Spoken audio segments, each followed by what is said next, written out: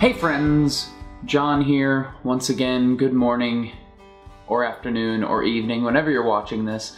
For me, it is the morning, and this is another edition of A Day in the Word, and today I want to take you through a new prayer time that I've been doing. And I know what you're thinking. You're thinking, oh John, you just told us about your prayer time. And what I would say to that is, number one, stop whining, and number two, this is a new sort of thing that I've been trying for the last 3 or 4 weeks, and I really wanted to share it with you all because this specific form of meditation and prayer has increased my sense of gratitude, my sense of passion, and my sense of connection with the Lord in a way that I've never really experienced before in the mundane moments of my life. I've had plenty of moments where I was on sort of like spiritual highs and I felt like, you know, the Lord was really working in me and through me. But in the last 3 weeks, none of my circumstances have changed. It's not like I'm doing some sort of incredible, you know, camp with youth or, you know, some sort of seminar, things like that. I'm literally doing what I do every single day. But there's been a difference in the way I feel, honestly. I truly walk around with gratitude and with a sense of connection to the Lord and a sense of absolute fire in my gut for what He's called me to do. And since, you know, my circumstances haven't changed whatsoever, I really think that I can attribute it to this new form of prayer and meditation, and I wanted to share it with you all because I really think it might work for you as well. So, let's dive in. Now, I know I said in the past that this doesn't necessarily have to be something that you do in the morning, and no, you know, you can study God's Word, you can pray anytime, but this specific form of prayer and meditation is something that should be done first thing in the morning, right when you get up. For me, it takes me half an hour. Literally just half an hour. And if you don't have 30 minutes in your day, then you really need to rethink about your day.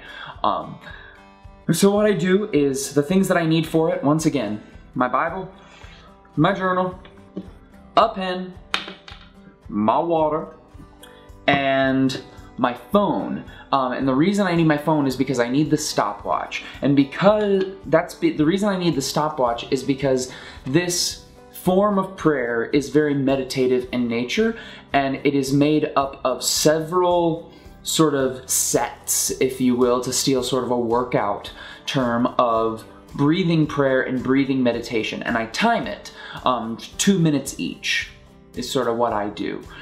So to break it down, starting from the beginning, let's dive in. So the first thing I do, I get up, I get all my materials, I lay them out in front of me, and then I do 2 minutes of what I call a breathing prayer, of inviting God in. And a breathing prayer really can be done anytime, anywhere. It's simply, you pray along with the rhythm of your breath.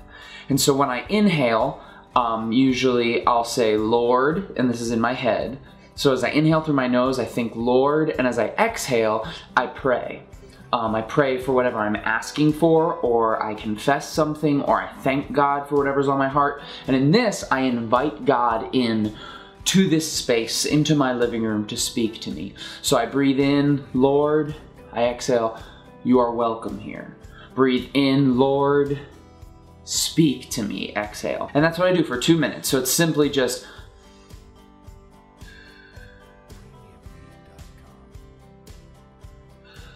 and really focusing in. And a couple things that I do in this inviting prayer, I echo the prayer in Samuel, speak Lord, for your servant is listening. And on the inhale, I'll do speak Lord, for your servant is listening. And I think those thoughts, and I really focus on inviting God into the space. Then what I do is I open my Bible, and I'm still doing just sort of 1 chapter a day, and I'm still doing like I had done in the previous A Day in the Word video. I go through, you know, I underline things that sort of quicken in my spirit. And if you want more specifics as far as how I read the Bible and how I digest what, you know, I think the Spirit is telling me, watch that video. That should be able to help you a bunch. And once I'm finished with that, I put that down, and then I go into several different sets of breathing prayers, and they're all sort of themed differently. And I got this sort of theme from a book entitled Too Busy Not to Pray by a pastor named Bill Hybels from the Chicagoland area. And in it he gives this sort of idea for prayer called ACTS, which stands for adoration, confession, thanksgiving, and supplication. And so I start with 2 minutes of breathing prayer, and I start with adoration. So I breathe in, and I time it on my phone, and I just close my eyes, and I take whatever posture I need. You can sit back. I usually cross my legs and sort of leave my palms open like this. Sometimes I'll raise my hands in the air if the Spirit's moving. And I start with 2 minutes of adoration. And adoration meaning worship. We come to God first to worship Him. We place God on the throne of our hearts so that the rest of our prayer is sort of said through that lens of that God is the King. He is, you know, all-powerful, almighty. And so those are the things that I sort of repeat as I breathe in. I breathe in, Lord, you are worthy of praise. Exhale. Inhale, Lord, you know, I praise you. Lord, I worship you. And I do 2 minutes of adoration. Then once that buzzer goes off or whatever, I take a little sip of water, and then I go into 2 minutes of confession. And for confession, what I'll do is my inhale will be, Lord, I confess, and then my exhale will be whatever's sort of on my heart to confess to Him. So, you know, it's, Lord, I confess my anger. I do 2 minutes of that. Then it's Thanksgiving, and it's 2 minutes once again of a breathing prayer for Thanksgiving. And in this one, when I inhale, I say, Lord, I thank you for blah, blah, blah. Lord, I thank you for life. Lord, I thank you for breath. And I focus on the huge things that God is blessing me with, but I also focus on the very small things that God blesses me with every day. I think a lot of the times we talk so much about being grateful for who God is and what He does in our lives, but we don't really schedule out the time to be and feel grateful. There's a difference in saying that you're grateful and actually taking the time to be grateful. And even just taking 2 minutes to breathe and thank God and be grateful, it changes the way I feel throughout the rest of the day. Then finally comes supplication. And supplication means asking for things. These are finally like, Lord, I want a pony. Those sort of things. And I sort of split supplication up a bit. I first write down what I call my micro focus. And for me, that's sort of 3 to 5 things that I'm focusing on today that I want to get done. Or today that I really want to invite the Lord in to help me with. So let's say that today I'm filming a video. So my micro focus today was definitely, one of them was filming this video and asking the Lord to speak through me. Things that you know you want to focus on today, that in order to really thrive today for, you know, the mission that God has given you, those will be your 3 to 5 things to put in your micro focus. So after I do my 2 minutes of micro focus, I then take 2 minutes to simply listen. You know, we've done a lot of talking to the Lord at this point. You know, we've invited Him in, we've read and studied His Word, we've journaled on His Word, we've given Him adoration, we've confessed things to Him, we've thanked Him for things, and we've asked Him for things. So now it's time to simply sit back and listen and lean in and listen. And once again, if you don't have 2 minutes in your entire day to just breathe and listen to the Lord, then you really need to relook at your agenda, baby. I don't say anything while I breathe at this point. I just focus on my breath, inhale and exhale, and whatever sort of comes into my mind, I'll write it down. And sometimes these things really come to fruition for me. You know, sometimes it's like, wow, God was really speaking to me in that moment. And sometimes I hear things like bowling and nothing comes of it, you know? But we have to offer ourselves up. And we have to offer our ears up. Because if we don't, then we're never gonna hear anything. And I would rather hear 50% things that had nothing to do with what the Lord wanted for my life and 50% of things that He did than to not hear anything at all. And last but not least, I do 2 minutes of what I call macro focus. So we did our micro focus earlier, which is focusing on the things that we're asking God for today, the provision that we need for today. But then we also need to look at the macro focus, which is sort of, for me, it's my life's mission. And for me, it's 3 verses that I sort of circle with everything that I do. And for me, that's Daniel 12:3, Matthew 5:16, and Proverbs 11:24.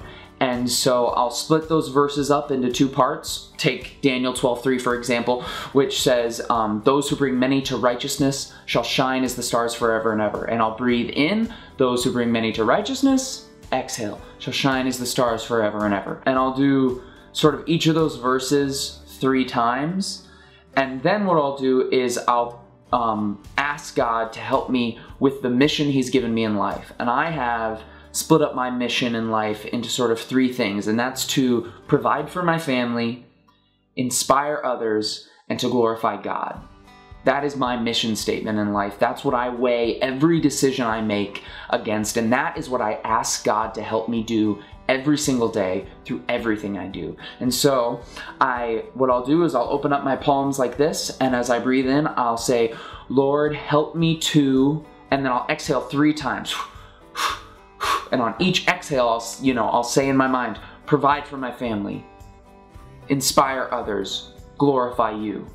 Breathe in, Lord, help me to, exhale, provide for my family, exhale, inspire others, exhale, glorify you. And I'll do that 3 times. And then what I'll do is I'll close my fists, actually. And then I will say, as I breathe in, I have the power to inspire others, glorify God, provide for my family. Exhale, exhale, exhale. And I'm not saying I have the power to, like, I'm so powerful, like I can do this by myself. But what I'm doing is, in that moment, I'm celebrating the fact that in advance that the Lord has answered that prayer. I'm stepping out in faith and I'm saying, Lord, I have asked you to help me do these things, and I trust that you are going to give me the power to do these things. And for me, after I finish all of those breathing prayers, I'm in this state where I'm just ready to take on the world, and I'm ready to do what I feel the Lord has called me to do.